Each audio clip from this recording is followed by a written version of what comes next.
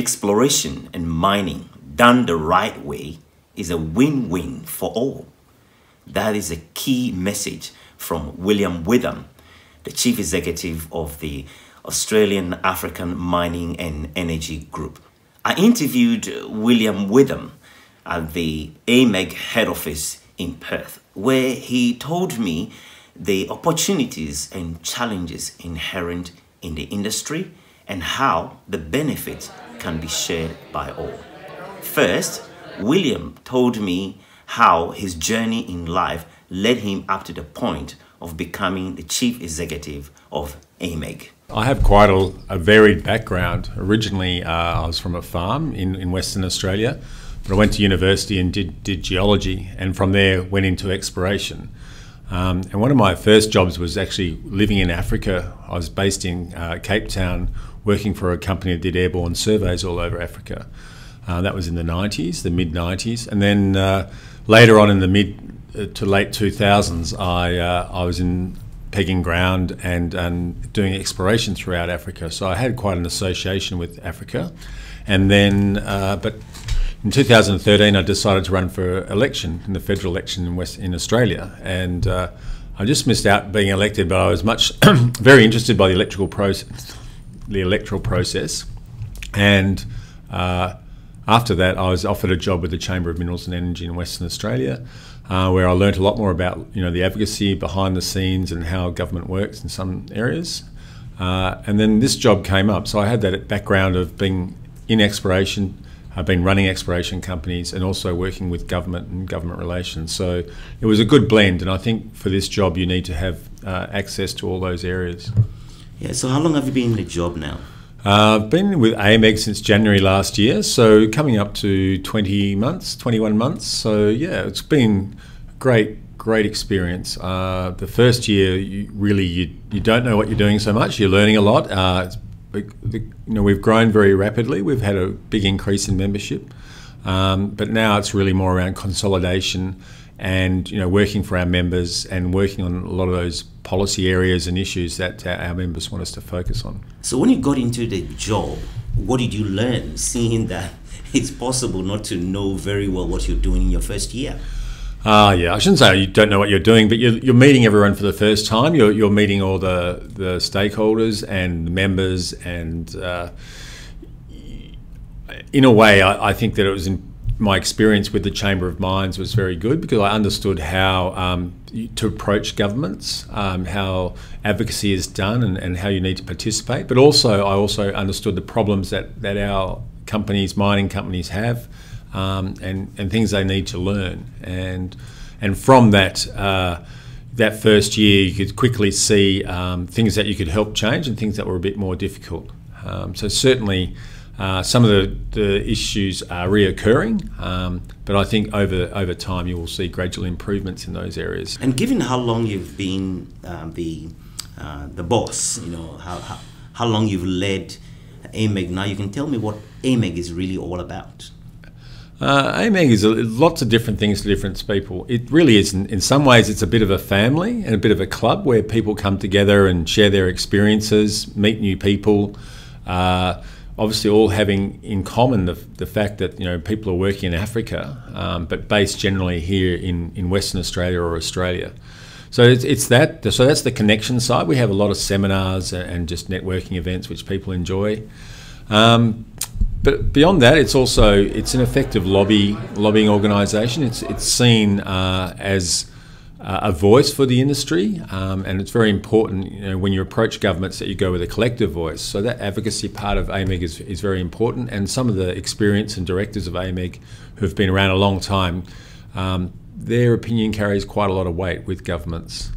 And thirdly, it's really a bit of a think tank. So we also have quite a few academics. We have close association with universities, PhD people, which is interesting in terms of the way of thinking forward of how we can, do things better and how the world's changing. So that's also very important. So AAMEG is quite a varied thing to many people. And sometimes it's just a marketing tool for certain, we do have some members that are service providers, and maybe they look at it quite from a commercial aspect.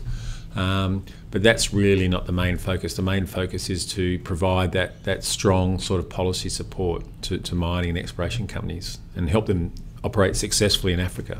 What's your current membership like? It's quite varied. I mean, we have over 100 members now. A third would be mining and exploration companies. I think a third would be directly service companies related to mining, and the other third would be probably more around companies that are involved with, as I said, educational institutions, NGOs, people working in community development programs. So that's roughly the mix of the membership.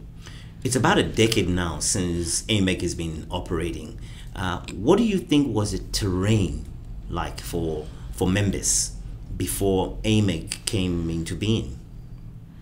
Well, I was around, I guess, when AAMEG started. I was actually CEO of a exploration company in Congo, Brazzaville. It was, I think, there was a community around. Everyone tended to know each other quite well, but there was no formal arrangement. And I think it was a really good thing to start because there were some people that had experience and could help teach others, not to make the same mistakes they'd made, and also to tell the good stories that had been, that were coming out of Africa about a lot of the fantastic socio-economic development that was occurring around with sustainable development. So in some ways it really has helped bring the industry together and have a united voice. And I think it's been really important, especially through the tough times. I think 2013 to 2015 was very tough for the industry, very hard to raise money. But when times are good, it's also very important to stick together, and together we have a much stronger voice than as individuals. I was looking at the AAMEG Charter, and it's surprisingly short and quite focused on what it is supposed to be. What have you discovered in terms of what AAMEG wants to achieve in your role over the past 18 months or so? I think that the Charter is very important, and I guess it has a focus on operating in Africa and being good corporate citizens and understanding the latest developments around human rights and security and those types of issues. I think that the Charter is, but I think we could broaden it out. It is surprisingly short, and I think there's so many different aspects to working in Africa that, and we need to look at all of those. If we concentrate too much in one area, then we might be missing out on something else. And at the end of the day, our mission is to help companies operate successfully in Africa. And sometimes that focus might be on legal and tax issues. Other times it might be on social issues or political issues. They're all very important. But of course, a short charter doesn't mean ineffective charter. And I'm thinking the Constitution of the United States, it is famously small, but then a lot is derived out of it. So I was rather impressed reading it and seeing how you implement the objectives. How do you implement the objectives for the benefit of AAMEG members? That's a good question. I mean, we've just carried out a strategic planning session with the board, and we have an action plan and putting that in place, and it does focus on all those different areas that I've mentioned before. So it's part of its education of our members, retaining new members, and probably also one of the harder things is that general reputation of the industry. I think that where we need to get a bit smarter and collaborate with is in terms of telling those good stories. There's a lot of anti-mining sentiment out there, and certainly for us what we want is for the general public, both here in Australia and in Africa and elsewhere for that matter, understand that good, mining done the right way and sustainably, and where there's a fair return for the people who own the resources and for the companies that do the exploration, that is a way forward. And so, yeah, I think in terms of the smaller groups we deal with, the direct one-to-one meetings were quite effective, but also part of our charter should be to look at the broader issues and that sort of more advertising type campaign, if you like, or issues campaigns, which we're seeing now in Australia. We're probably going away from more the quiet advocacy, more to helping influence general public opinion. And you have had quite an African experience. You've been to quite a few countries in Africa and worked there as well. How has that informed you in your comprehension of the issues and how they can be addressed? That's a good question. I think each country is different. There's certainly, first of all, Africa is 54 countries or so. So I do feel that each country does have its own issues, and you can't treat it as one country. Well, some people think of it as a whole, as one place, but obviously it's lots of different places. But being there certainly gives you a huge appreciation for the issues on the ground. I think really one of the things that it's very hard to get your head around if you live in such a place as Western Australia, which is quite westernised and not really having that many problems, and then going to Africa and seeing all the challenges there. I think it's really important to go over there because it's quite easy to be isolated and insulated from those issues if you spend too much time away. So it's really important to be on the ground and to travel to those countries to understand what those countries are going through, and that includes the government of those countries, and that includes the people and the civil society and the people that may be living around the mine sites. And you cannot get an appreciation from that from looking from Australia. An interesting point you just made, the fact that Africa is very diverse, more than 50 countries. And when I attended your seminar, Investing in Africa seminar between you and Lavin, one of the participants actually made that specific point. I've been involved in Africa for 20 years, and there's no such thing as sort of knowing Africa. You know 1 or 20 of the 50 countries that make up Africa. What he says is important, that it's almost impossible to understand Africa in its entirety because of all of these different countries. But still, how does your personal understanding of the number of countries you've been helps you in this role? Well, I think just understanding that there are different geopolitical tensions as you move around Africa, and part of that cultural understanding is important. So if you're wanting to have success in a certain area, you need to understand the drivers of it. So, for example, we're sponsoring. I just sent out something today, a geopolitical talk at UWA on Mauritania and the history of Mauritania and the area surrounding that. We have a lot of members moving into Mauritania, Senegal, and that West Africa area. And most of our members realise now that to operate successfully, even before you go in or when you first start your projects, it's really important to understand all the drivers around that area and the cultural things that are needed. I'll just give a very quick example here, which is probably, I'm not trying to single any country out, but Mauritania, for example, does have a history of slavery, and there's a modern history of slavery, if you like, where there is a whole set of people that were basically slaves to the other people in Mauritania. Now, understanding that and the history of that and how that's being unwound is really important to understand even today when you're out working in Mauritania. So that's the sort of detail that you need to be in one country. But then we go down to a country like Côte d'Ivoire, which had recently, 10 years ago or so, had some unrest, and there was sort of, president ousted and general elections. You need to understand the context that you're working in that environment. And one of the things we do try and do is empower our members to understand the cultural differences, and there are different cultures there, and what are the drivers of behaviour there. So, for example, we just co-hosted with the Australian government in Accra a conference on security in West Africa and the drivers of why the kidnappings are occurring, or if there's unrest. And some countries we are seeing increased issues in Mali and Burkina Faso, places like that. So we're keen to understand the drivers of that behaviour and see what we can do and influence in reducing those incidents. And mining, energy, exploration, these are all areas that is supposed to be a win-win situation for all, because you did mention not so long ago that mining is actually good for all, when you take the whole picture. And yet it has the tendency or the propensity to generate a lot of misunderstanding. How is that so?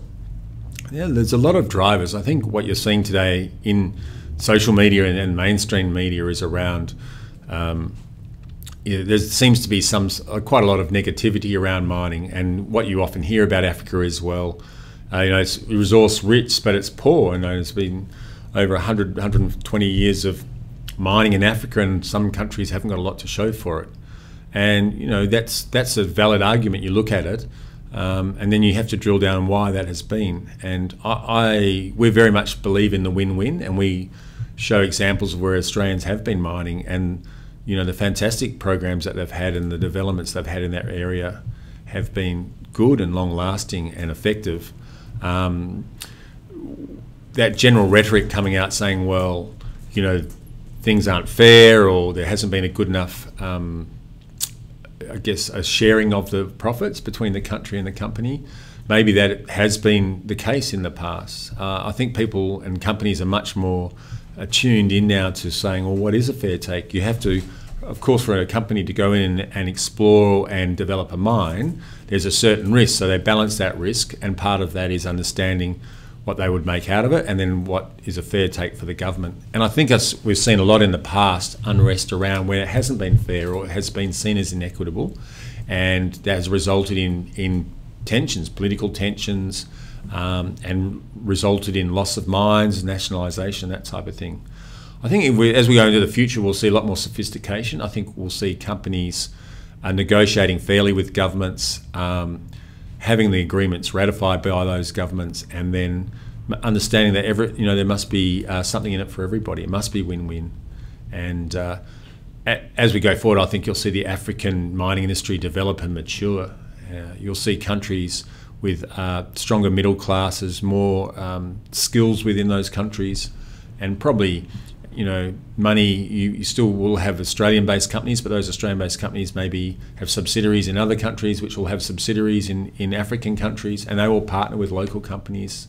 So we're seeing the world, the globalisation still occurring, and that's one of the interesting things. What is an Australian company? Quite often now you have an Australian company, but the shareholders will be from all over the world. They'll be operating in lots of countries, and they'll have subsidiaries. Yes. So I think that's where we're heading, and I think Africa does have great geology. Many of the countries are really well endowed with minerals, and I think that's an opportunity for those countries, but it needs to be done in a sustainable way, in a way that there's benefits the people of the country. I think you've kind of touched on it a little bit in terms of the benefits of mining to the host countries, but I wonder if you can give a little bit more details. What can you say to show that mining for the host countries is actually good, or can be good, in terms of promoting business, employment, and so on and so forth? There's a lot of areas that mining can help. I mean, if you look at the smaller population countries, you look at say Namibia and Botswana and Zambia, for example,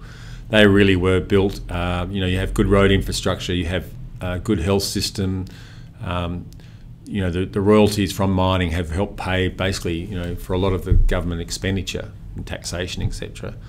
And that's really where you need to focus. Where if you have good, successful mines, I think Ghana would be another country. You could probably argue there's a lot of development in Ghana that's been caused or as a result of the mining industry there.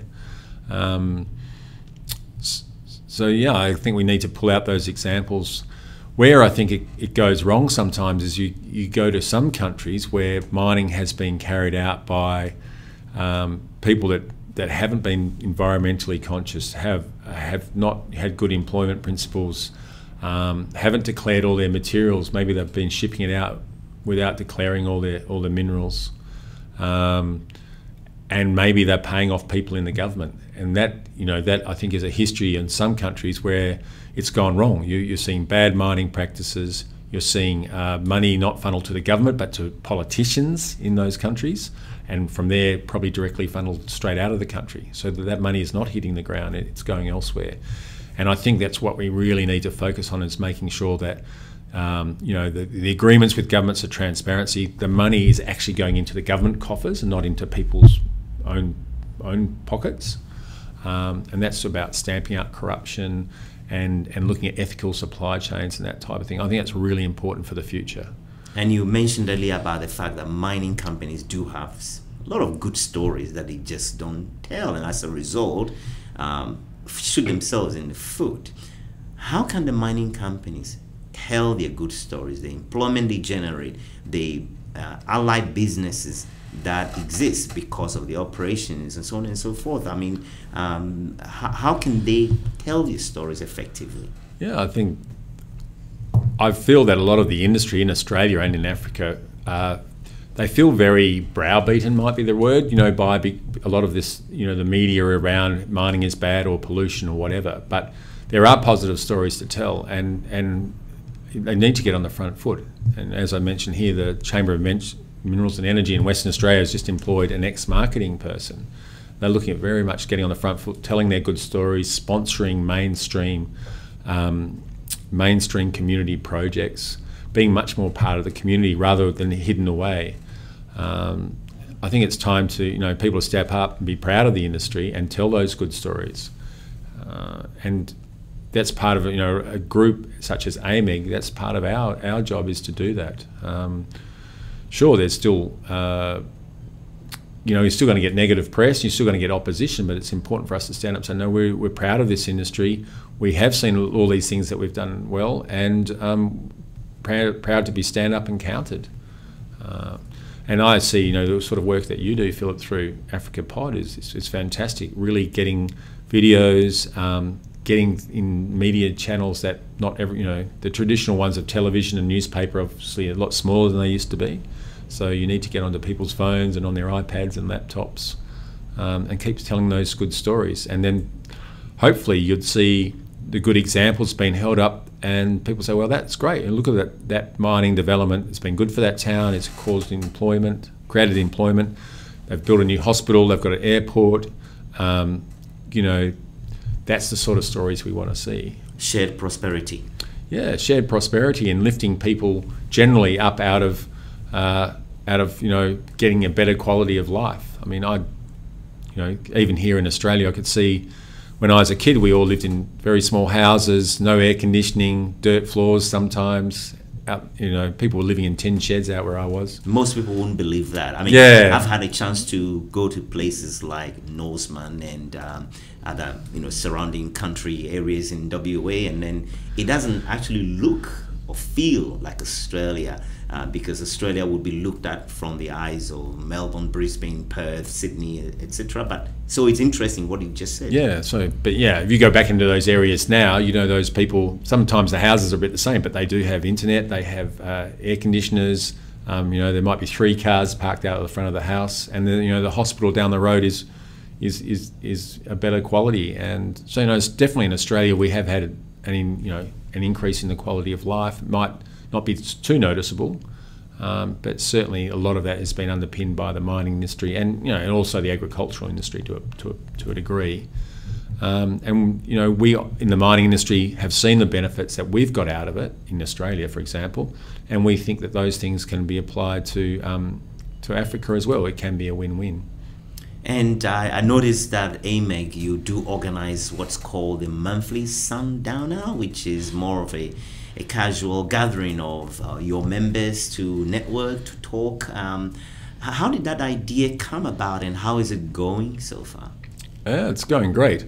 The idea came around last year, and one of our members, Brian Rudd from Capital Drilling, mentioned that we were talking about sundowners, and he said, London's got one, I think it's the 3rd Thursday of every month. And he said that's quite good, because what they're for is really people that do travel, and when they come back to town, it's a place they can gather and swap stories and go back out again. I think Singapore also has a mining club that has a monthly one, and then he said, well, why don't we have one in Perth? So we actually picked a Thursday, which we picked as the first Thursday of the month, for that sort of thing. And not just for AAMEG members, but for anybody related to the mining industry, generally that does work overseas. And the numbers have grown really well. And I think it's a camaraderie, it's part of camaraderie thing, but also just a great way to meet people and hear what's going on. It's really important. We get swamped so much, I think, now with social media and email feeds and that type of thing. People more than ever value that face-to-face and hearing those stories. And often things come out which you just wouldn't get online. You're still hearing those little bits of information that really could make a difference to your company or to a prospect you're looking at. Yeah, so I think the Sundowners there's a real need there still for that connection, and that's filled it. And the other thing with the Sundowner is all our other events tend to be learning events. People sit down for a while and they listen and they question and answers. The Sundowners are purely just chatting and networking. And sometimes people like that, they just want to have a chat and relax. And looking at where you're heading then as AAMEG in terms of the future, what path, the path you see ahead, what is it like? Oh, well, I think for us, we want to grow. I think I did say before, looking to do more policy work, but certainly still grow. We have a lot of inquiries from Middle East as well. Companies working in the Middle East or even in New Guinea, where they have the same issues. Really, they're not in Australia, but they're Australia-based. They're working in another country. How they best do that. So there's growth is there. I certainly want to push through some of our policy pieces, and one of those areas is like in artisanal mining. Artisanal mining is a very complex area where there's really no group in the world looking at it on a global basis. And one thing we want to do next year is have a artisanal mining working group through the Voluntary Principles Initiative, which is a worldwide group, and other groups such as the World Bank and United Nations. And looking at things around artisanal mining, because there are things there that are really concerning. The workplaces are unsafe. A lot of the gold is not declared and smuggled out of the country. They're using quite nasty chemicals, cyanide and mercury and those types of things, which really, if you want to have a sophisticated, healthy mining industry, I think artisanal mining needs to be addressed. And these aren't easy things to fix. But we certainly want to be involved in that. So that's a key policy area. Also around security is also very important. And again, just really reiterating that importance of your social license to operate and make sure that companies have all the tools they need to plan and execute really good programs around their mines, and making sure that they're engaging with the community and putting back into those communities and those countries they operate in. Well, William, it's a pleasure talking to you, and I certainly wish AAMEG the very best in everything it does. The flow and effect is good for the business community. Thank you. Thanks, Philip. Really appreciate the opportunity.